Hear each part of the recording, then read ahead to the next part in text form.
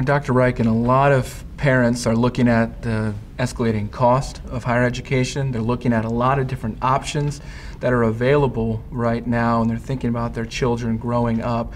How would you counsel them to think about making decisions related to higher education? And of course, I have a lot of opportunities to talk to parents and to young people about college education. There are a few things I always emphasize. First of all, there are lots of great places to get a great education in the United States. We're very blessed. And I think the real challenge for students is to discern what is the best option for them. It's not so much right choices against wrong choices. It's which is the best choice for you, God's calling for you, in a variety of great choices. And certainly there are a lot of secular institutions where students can get a very good education in a community where there's a lot of Christian support and fellowship. Sure. Strong local churches nearby, so that's an excellent option to consider.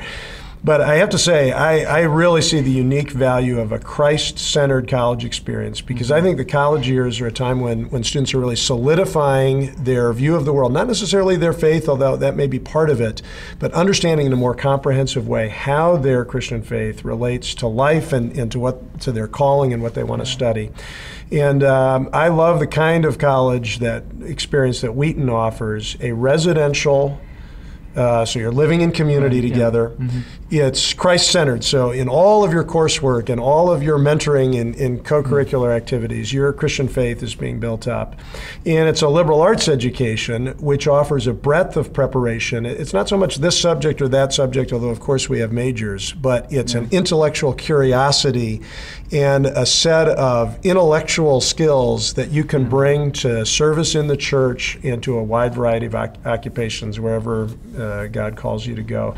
So I tell parents actually to relax, because also because I believe in the providence of God, and He really guides each student to the place where that student should go. And I think parents should come alongside their children in prayer and support as they work through what can be a difficult decision. Yeah.